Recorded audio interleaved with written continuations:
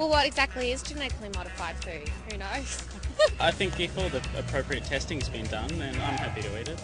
But I think it's the fear of not really knowing what you're eating. But it's quite hard to get a non-biased view on genetically modified food. I prefer non-genetically modified food. I don't really have much of a problem with it. I don't feel like that there's been a proper public debate about it. What does genetic modification mean? For hundreds of years we've been using genetic selection to improve the quality of our agricultural crops. For instance, higher yielding plants, plants adapted to better environments, or foods that are more nutritious for us. Gene technology allows us to do this in a quicker and more precise way. Plants contain approximately 30,000 genes and we are changing only one, or adding in an extra gene to improve the plant, making them healthier or making them easier to grow. I read in the paper the other day that there's a concern about people with allergies, that allergies are on the increase and they think it's linked to genetically modified foods. I understand that allergies are on the increase, and this is a big concern. But there's no evidence to link this to GM foods. In fact, GM foods are less of a risk because of the extensive testing that they undergo. Whereas I like it in theory for the advancements of science and what possible benefits it could have, but it appears that it's nobody's actually using it for real benefits other than benefits for large companies' back pockets. Yeah, the big companies are involved, but it's not all about them making money. In fact, in Australia, most of gene tech research is done by public institutions like universities and the CSIRO.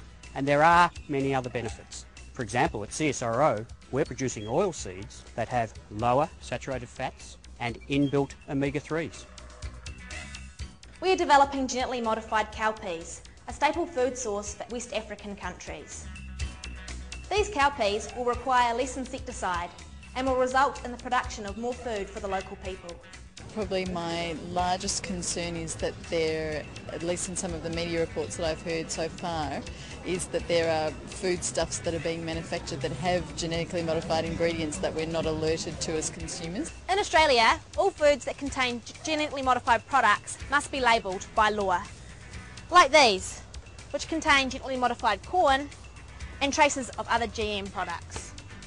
I just want to know what is the projected effect it would have on the environment in the future. GM can actually contribute to a cleaner environment. Any new crops developed by GM are thoroughly tested to ensure that they don't pose an environmental risk.